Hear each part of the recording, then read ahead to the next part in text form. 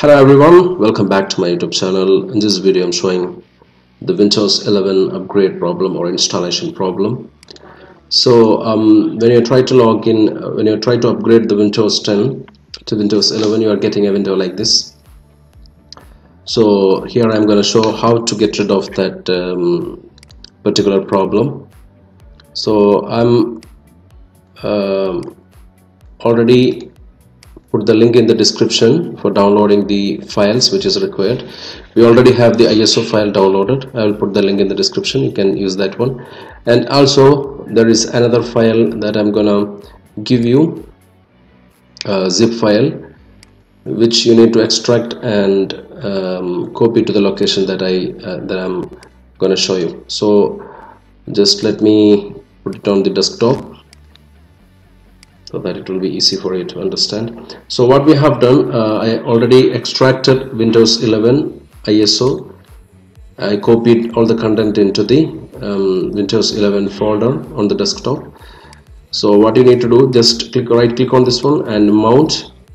After you mount the CD, you can just copy paste everything by right click, select all and copy and paste into create a folder in desktop and paste it there. So this is what I have done already, because otherwise the video will be very lengthy. So I already have this one file, and now I need to extract appraisers file folder. So I can extract it directly. I'm gonna browse the like for example maybe desktop appraisers itself, one folder I created, and already I extracted the file. So you can, here you can see the file in this folder. Just copy this file and go to the sources and paste it. So it will ask for a confirmation that destination has already a file named appraisers.dll. Just don't care, just replace the file in the destination. Alright, so we already replaced that file.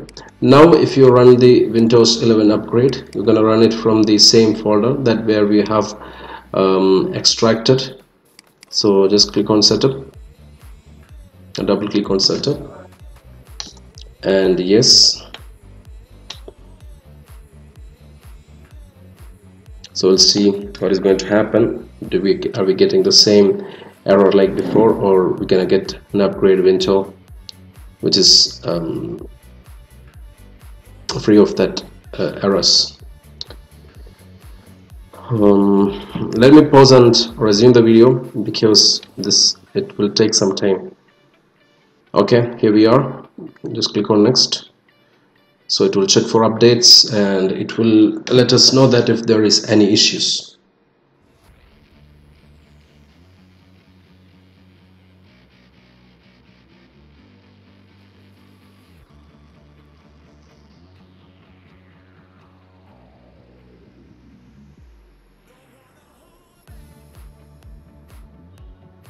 It is checking the PC right now. Alright, we're gonna accept the agreement.